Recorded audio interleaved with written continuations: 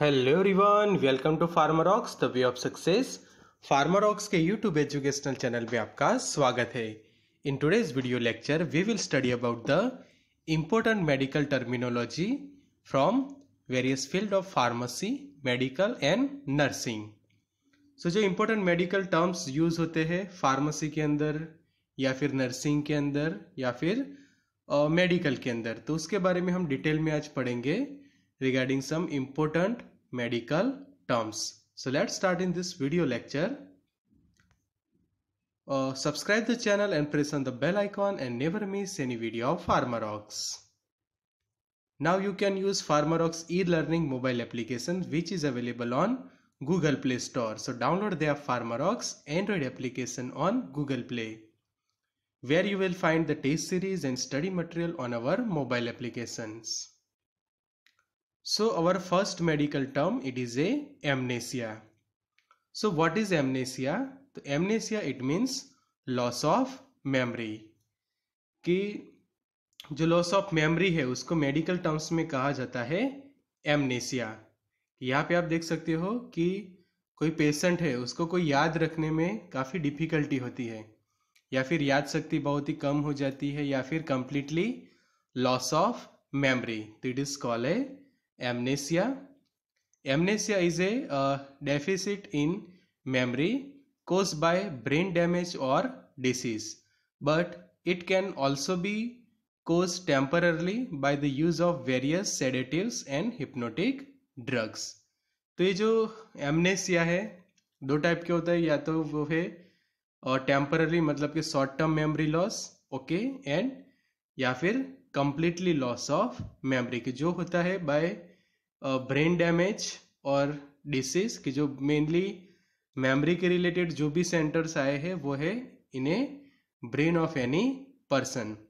तो brain damage के कारण या फिर कोई डिसीज के कारण या फिर टेम्परली कोई दूसरे कोई भी रीजंस के कारण कि कोई डिसीज है, डिसऑर्डर से, जिसके कारण जो है वो टेम्पररी या फिर परमानेंट लॉस ऑफ मेमोरी जो होती है उसको कहा जाता है एमनेसिया। कई बार कोई सेडेटिव एंड हिप्नोटिक मेडिसिन के साइड इफेक्ट के कारण भी जो है वो एमनेसिया हो सकता है। So this is regarding the amnesia.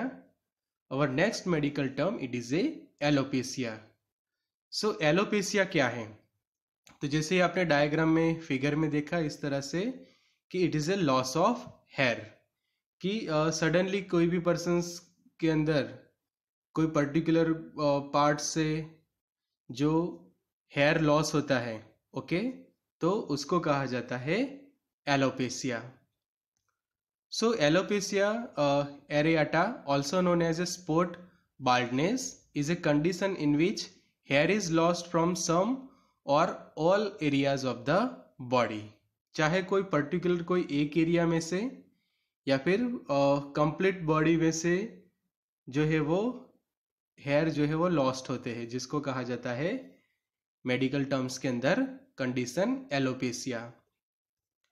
So often it is result in a few bald spots on the scalp each about the size of coin, कि जो यहाँ पे देख सकते हैं कि जो नॉर्मल कोई कॉइन होता है उसकी साइज के ऐसे बाल्ड स्पॉट आपको दिखेंगे, okay, here you can see the various bald spot in A scalp, each about the size of a coin, and they are a loss of hair in that particular area.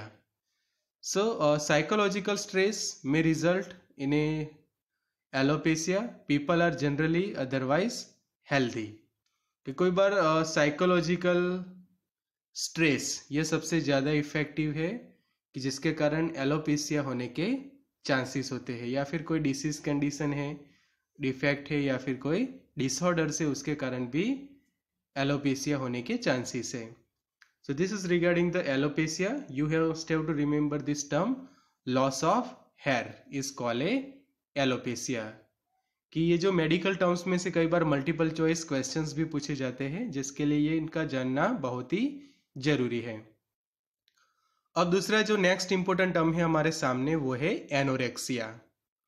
तो as you have seen in this diagram it is a loss of appetite, okay, कि खाना सामने होने के बावजूद भी भूख नहीं लगती या फिर खाने की इच्छा न होना.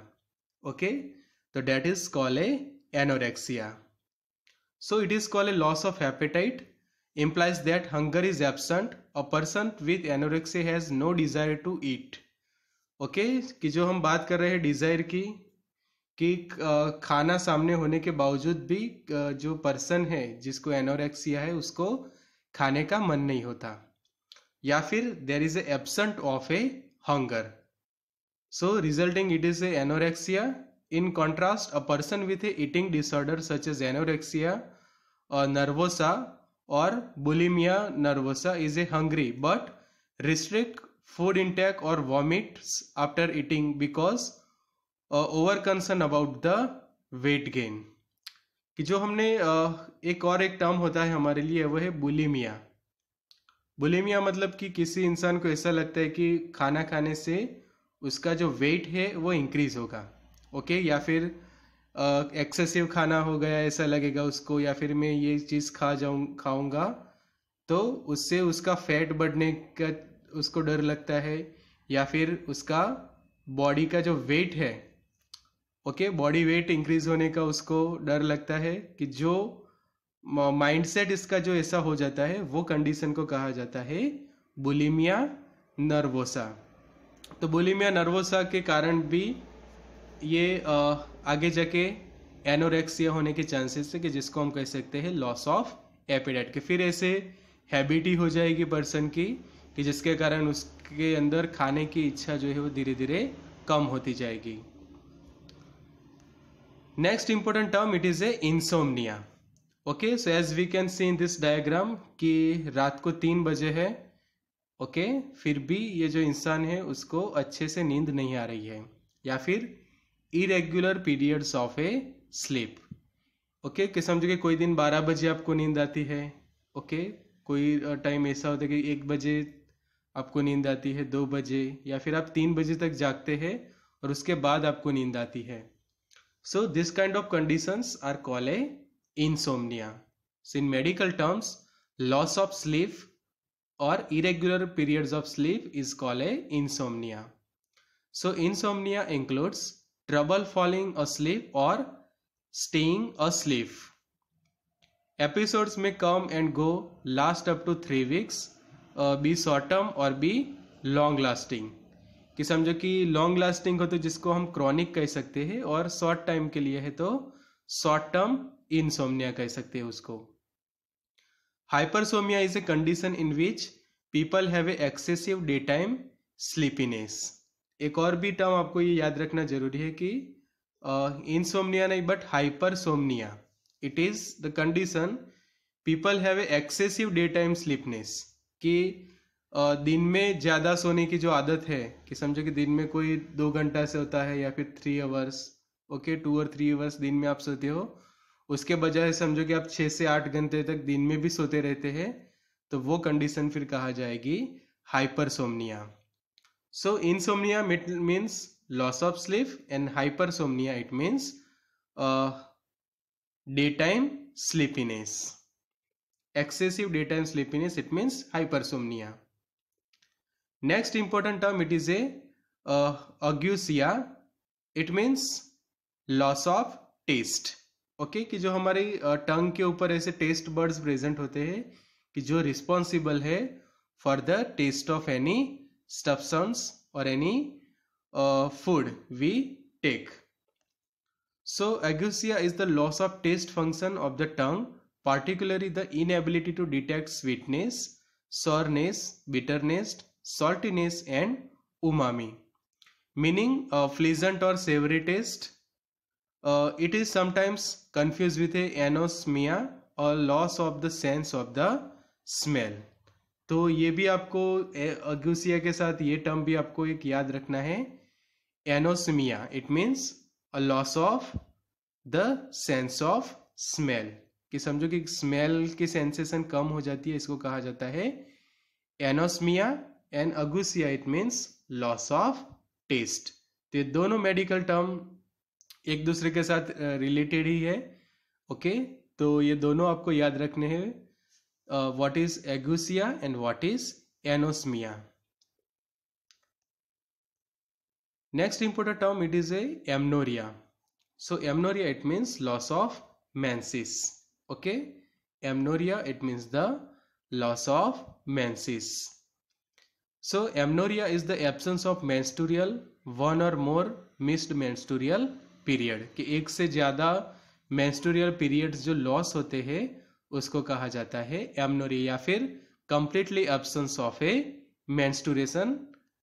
So a woman who have missed at least 3 menstrual periods in a row have a amnoria, as do girls who haven't begun menstruation by age 15. The most common cause of amnoria is a pregnancy, कि जो pregnancy के दौरान जो है वो amnoria जो होता है वो common है, but normally at the age of 14 या फिर 15 menstruation cycle start होता है first, जिसको हम menarche कहते हैं. So absence of menarche or loss of menses is also a one type of amnoria, या फिर during the pregnancy या फिर stress के कारण जो मेंस्ट्रुएशन पीरियड्स डिले होते हैं उसको भी कहा जाता है amenorrhoea. Next is हाइपोस्थेसिया. It means loss of sensitivity, कि समझो कि कोई सेंसिटिविटी काफ़ी लॉस हो जाती है कोई टच की. ओके, तो उसको हम कहेंगे loss of sensitivity. It means हाइपोस्थेसिया. Hyposthesia or numbness is a common side effect of various medical conditions which manifest as a reduced sense of touch or sensation. कि जो sensation या फिर जो touch के related senses है वो reduce हो जाते हैं किसी persons के अंदर, तो उसको हम कह सकते हैं medical terminology के अंदर hyposthesia. In everyday speech, this is generally referred to as a numbness. Normally जो हम यूज करते हैं वर्ड numbness, बट उससे भी ऊपर का जो मेडिकल टर्म है वो है hyposthesia for the loss of sensitivity. So this is the proper lecture summary of this medical terminology. So first हमने देखा amnesia, कि जिसको हम कह सकते हैं loss of memory. Okay, loss of memory मतलब कि एमनेसिया.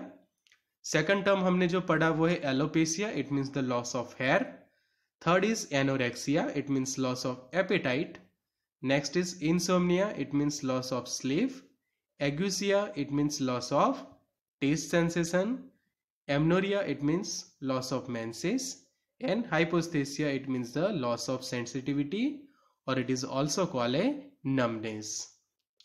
आगे और भी जो कुछ मेडिकल टर्म्स है वो हम नेक्स्ट वीडियो लेक्चर में पढ़ेंगे. तब तक आप जो है वो फार्मारॉक्स के मोबाइल एप्लीकेशन यूज कर सकते हैं. Then you can also join our WhatsApp groups. Send your name and city name and WhatsApp it to 9426180836. Pharmarocks WhatsApp groups are available. So thank you friends for watching this video. For test series contact on 9016312020. You can also use the Pharmarox mobile application, Android application on Google Play.